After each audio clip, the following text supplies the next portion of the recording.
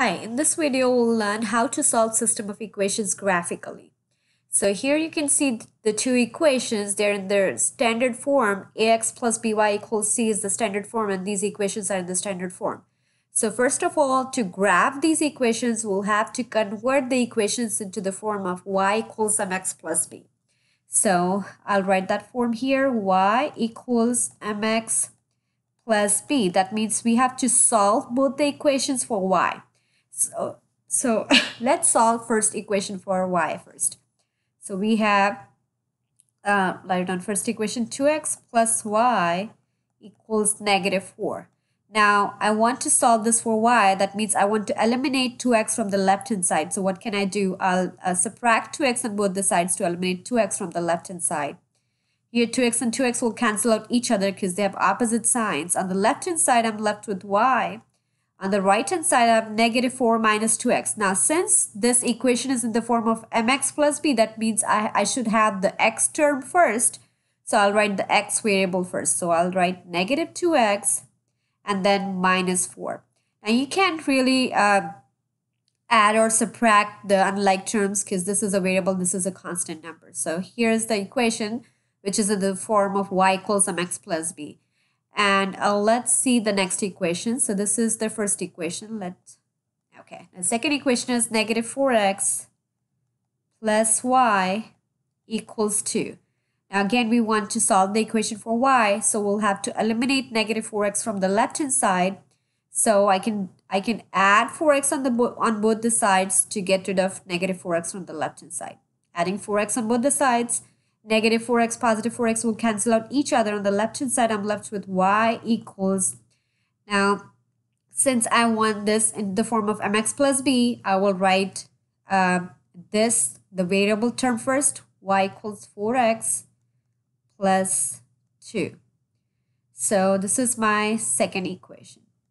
Now, first equation, you can see that the first equation, first of all, you have to find your y-intercept. And b is always your y-intercept. b is -4 here. So that will be your y-intercept. So your y-intercept can be written as 0, -4. So this is your y-intercept. How about the slope? Slope is the coefficient of x. You can see that mx. M is the slope and slope is the coefficient of x. So here you can see that the coefficient of x is -2. So your slope is -2. Now always remember that slope is always written in the form of fraction. So whenever you have a whole number, you can convert that into the fraction by setting the denominator equal to 1. So this will be -2/1. And here, what is your y-intercept? Y-intercept is +2 this time. So I can write this in the ordered pair form. So this will be 0. And since it is the y-intercept, x-intercept will be 0, and this will be 1. So 0, 2. Now, how about the slope? Slope is the coefficient of x. So here, the coefficient of x is +4. So I will have slope equals 4/1. Remember, since 4 is a whole number and I want to change it to the fraction, I can always set the denominator equal to 1 to change it to the fraction. So I have got the y-intercept and I've got the slope. That's all I need to graph these equations. Now, since this one, the second equation has the positive slope, let's graph this one first and then we'll graph this one. So when you graph, you have to start with the y-intercept. Your y-intercept is +2. So I will start from +2. This will be my first point, 0, 2. You can see that the x coordinate is 0 and y coordinate is 2. So this is 0, 2. And then my slope is 4/1. And you know that slope is rise over run. Slope is rise over run. So rise is 4, which is positive. So you go up 1, 2, 3, 4, and then over 1. So you move to the right direction. So here, your point is here, somewhere here. Okay. Now, now what you can do is, I can go more further. So I'll go down here. So I'll go down 4 and then left 1. Now you have to remember that rise over run is, when is it positive? It's positive in two cases. When rise is when you go up, and then run is when you move to the right. It's positive in this case. What is the second case when it's positive? The second case is when you go down and then you move to the left. Okay?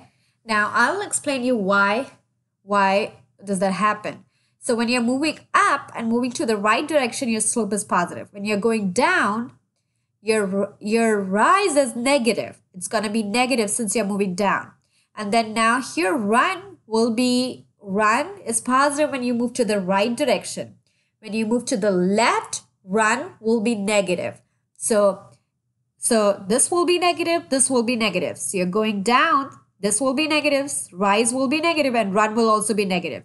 And when you remember, when you divide two negative numbers, you get a positive result. That means your slope is going to be positive. Okay? So instead of going, since our slope is positive, so what I can do is I can go down and then move to the left, and I'll still get the positive slope. So here, I'll start from here. I go down 4, 1, 2, 3, 4, and then I move to the left 1. So I'm here. Now I've got the 3 points. I can join the line. I can join these points to make a line here. There you go. Okay. I'll make the arrows here. Now we are done with the first line, done graphic with the first line. Now this was the second line. Okay. Now here, let's grab the first line here. So I have to start with the y-intercept. Y-intercept is -4. That means I have 0, -4. This is my point. So I'll start with 0, -4. And then my slope is negative. So slope is -2/1. That means negative is my rise is negative. So I have to go down and then move to the right. Now, if I go down, you can see that I won't get the intersection point because my line is here. If I go down and then move to the right, I will be somewhere here and I won't get the intersection point. So instead of going down, this time I'll move up. Now what happens if I move up because my rise is negative here? That means my run is going to be negative. So I'll go up 2 and then instead of moving to the right direction, I'll move to the left direction. Now this is the same. Now you need to understand this, that rise over run.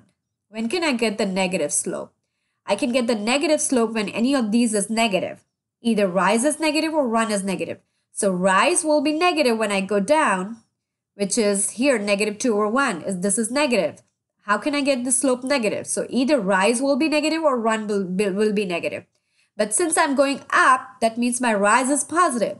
Then my run will be negative. So when is run negative? When I move to the left direction. So what I'm going to do, since I have the negative slope, I'll go up and then I'll move to the left to get the negative slope. So I'll go up 2 points, 1, 2, and then I'll move to the left 1 point, and I'm here at this point. So this is the intersection point. So I've got this point, this is my intersection point. Let's make one more point here. So I go up 2, 1, and 2, and then I move to the left 1 point. So I'm here. So I've got these 3 points. I will join these 3 points and draw a line here. Now you can see that I have already got the intersection here. What's the intersection point? I can write this in an ordered pair form. So this is -1, -2. -1, -2.